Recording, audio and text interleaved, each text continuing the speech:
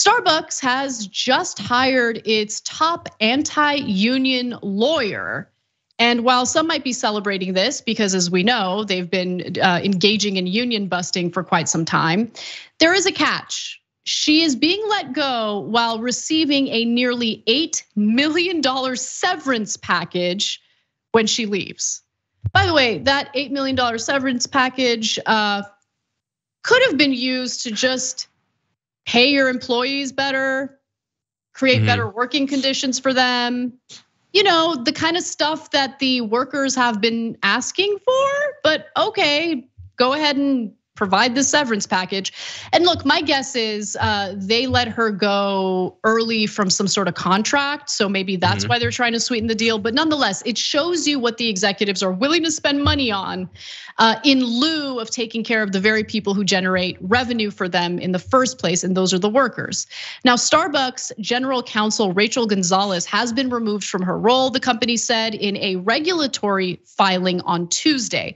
Gonzalez, who received more than $5.3 million in total compensation from the coffee chain last year, has moved to an advisory position ahead of her May 20th departure. So she'll still be associated with Starbucks, but it's in a slightly different role, an advisory position. Gonzalez was hired by 2018. Will receive payments totaling nearly $8 million from Starbucks. The company disclosed in a securities filing that Gonzalez will be given a cash payment in recognition of equity grants valued at more than 4.8 million, as well as nearly 2.3 million in severance. Starbucks has also agreed to give Gonzalez a prorated bonus. You got to give her a bonus. I mean, you got to give her the bonus, and it is a whopping $470,000, more than that, $470,500 for fiscal 2022, and then the $20,000 that she can use for attorney fees related to the negotiation of her separation agreement, a copy of which is appended to the filing. So, you know, Starbucks really spending their money where it counts. Union busting lawyers.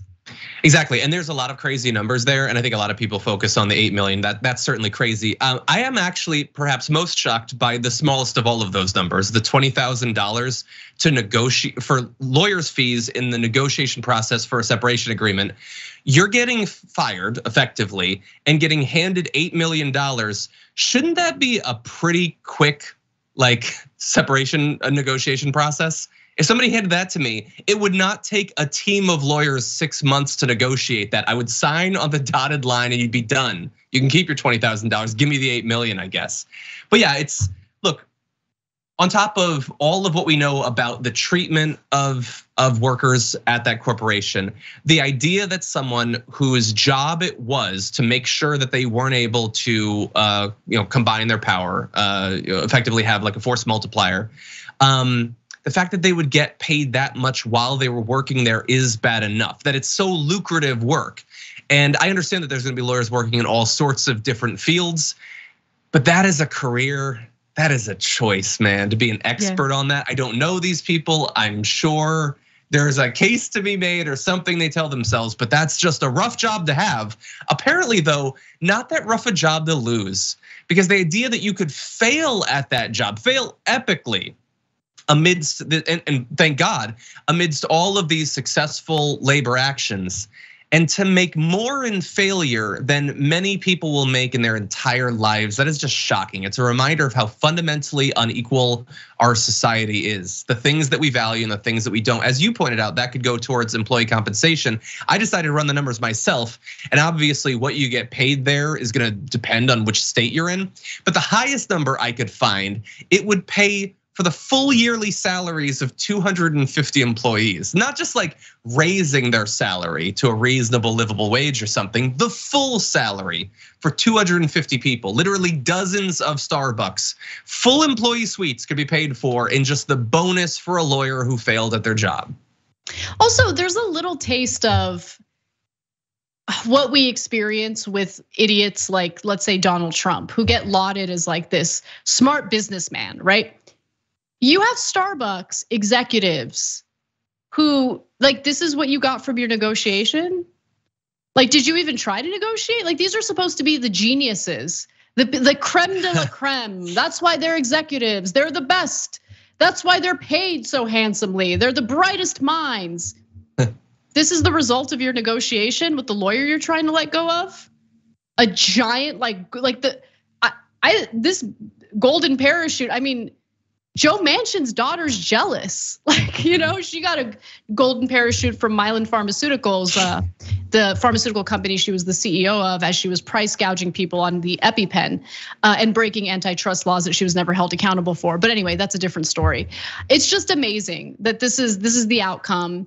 And I think the reason why they wanted to let her go is because turns out she wasn't able to stop the efforts to unionize at various Starbucks locations in Buffalo. So 2 stores in Buffalo, New York have successfully unionized, and there are many others across the country now that are looking to unionize as well. Since last year, a wave of union organizing that started in Buffalo, New York has swept Starbucks stores across the country. Close to 190 have petitioned for union elections, and 10 stores, half in Buffalo and the others in New York City, Mesa, Arizona, you've got Knoxville, Tennessee, and in Starbucks's home of Seattle have voted to join Workers United. And so maybe it was her failure in stopping them that forced the executives to want to let go of her.